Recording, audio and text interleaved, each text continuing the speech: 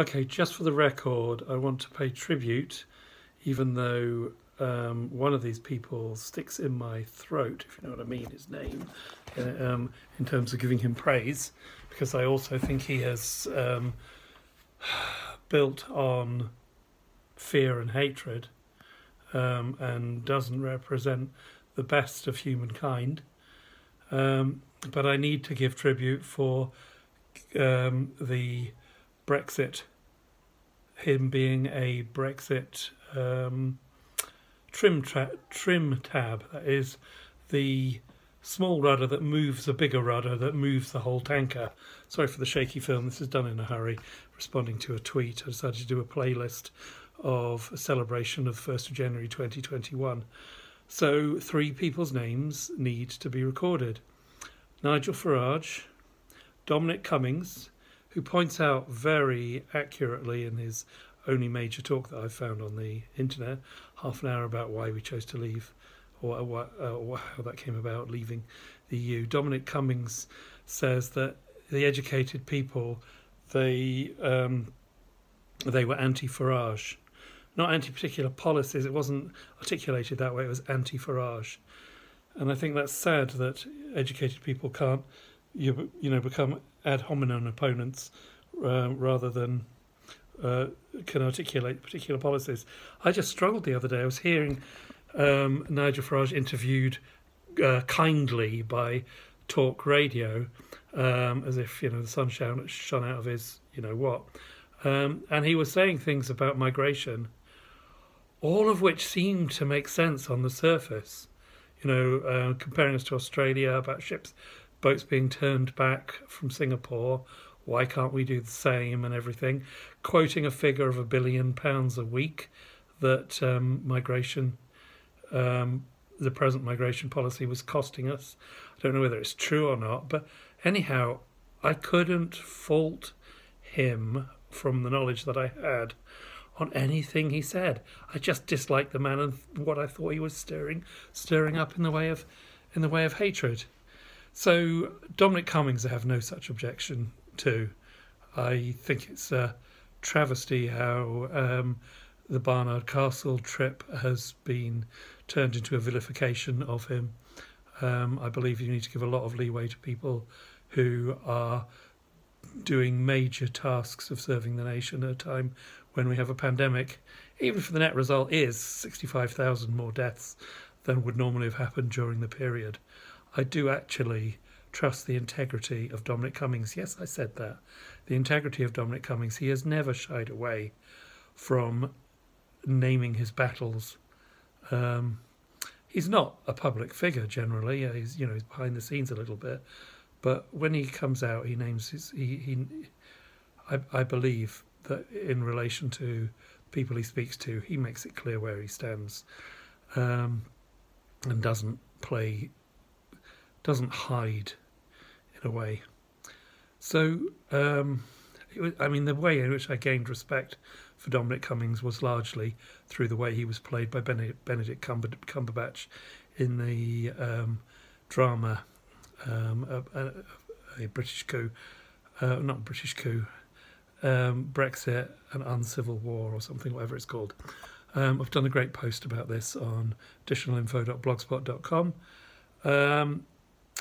Maybe I'll put the link below directly to that so we can be talking on the same level. Because my problem is that people... Okay, it's a generalisation. Apologies for the generalisation. My concern is that people will diss what I'm saying without having the same reference points. So how do we get a dialogue that has the same reference points? What have you seen that I need to see in order that we can have a dialogue about Dominic Cummings? And have you seen the Channel 4 drama that had Benedict Cumberbatch as Dominic Cummings? And if so, what is your critique? Do you not think that he did the best he could do in a democracy to sway a vote, and that although there was perhaps a bit of an overspend and all that, it was broadly within democratic terms? So let's come to the third person without whom there would be no Brexit. Now, he's not a figure from the right, he's a figure from the left, and he wasn't alive at the time of the referendum, but without Tony Benn, I don't think there would be a significant left vote for Brexit. And I need to add some films to this playlist about January the 1st, 2021 to thank Tony Benn for his role in advocating Brexit. Now, I wonder whether by being such a clear advocate of Brexit, you are at odds with me, and I've put myself at odds with people who would otherwise be allies. I hope not. I hope that we can have the kind of dialogue that you can see what journey I've made from green politics through localisation to actually being persuaded at the time of the 2016 referendum. I voted to remain in the EU. I didn't like how either side of the argument was being done.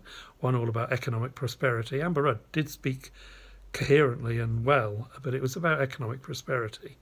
It wasn't about the real issues that matter in the world, which is climate, growing ecological instability for the well-being of humankind, to put it broadly, and the role of localisation needed to address that. What had been Green Party politics prior to 1991. I have a big bee in my bonnet about where the Green Party went since 1991. I'm still technically a card-carrying member, and I voted in the elections locally. I even voted, in the Green Party internal elections. Rupert Reid for the Lords. I have a lot of time for Rupert Reid and try to feed policy ideas through to him around Extinction Rebellion and working with the working class. Then I voted for Amelia Womack, who I've known as a deputy when I was last at Green Party conference, and seems to have done a good job.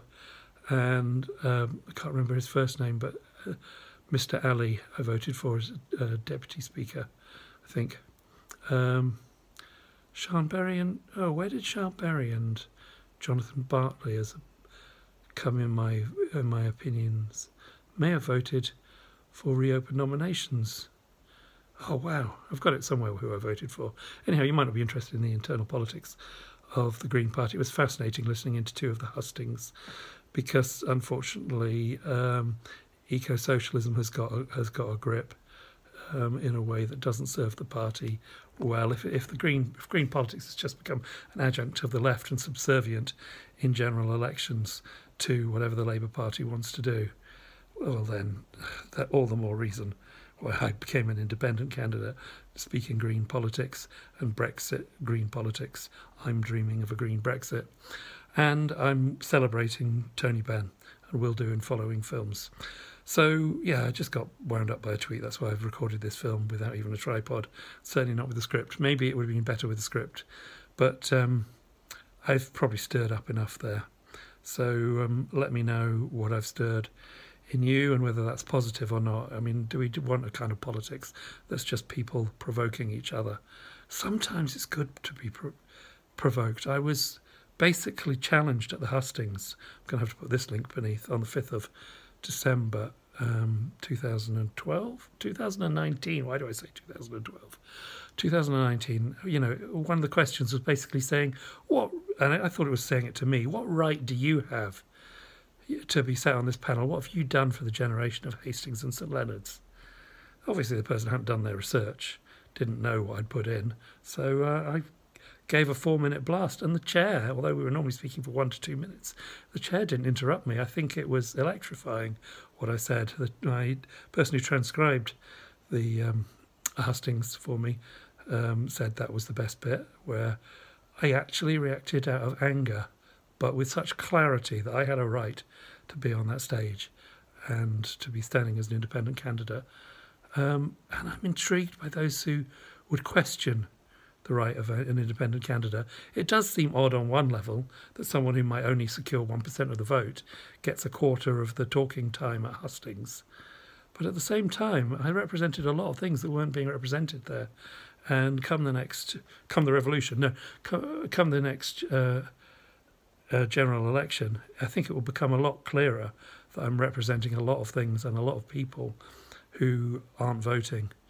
And we'll talk about that more, but please put your 4 to 10 point Hastings Citizen Manifesto in, or if you're not in Hastings, then put it under the hashtag grassroots manifestos, and I will represent you. I hope Extinction Rebellion in Hastings and St Leonard's take this seriously, and that the groundswell of dissatisfaction with how Extinction Rebellion is handling Black Lives Matters comes through in the individual manifestos. I also hope that people in Hollington in particular voice their opinions on migration, because I would like to see Extinction Rebellion in Hastings and Leonard spending a lot of time in Hollington talking about issues of migration and Black Lives Matters in a conversation that is the opposite of polarisation in politics. So the other hashtag is beyond polarisation in politics. Unfortunately, Extinction Rebellion, with blocking of the press in London, looks like they're going further down the road of polarisation in politics, and I dearly love them to have a wing that didn't. I hoped it was going to be the Buddhist wing, but what I tried to say to the Buddhist wing wasn't published on Facebook. It perhaps wasn't consistent enough with the main three demands message. So we need to work out where our forums are for understanding each other and deal with our differences more constructively, because democracy really is at stake at present, and social media is being used in a way that I think tears us apart rather than brings us together. So the Grassroots Manifesto is an invitation to meet someone with a very different view. It's like dating across the classes, across the political views. I'd like it to be used in that way, beyond polarisation in politics. Thank you.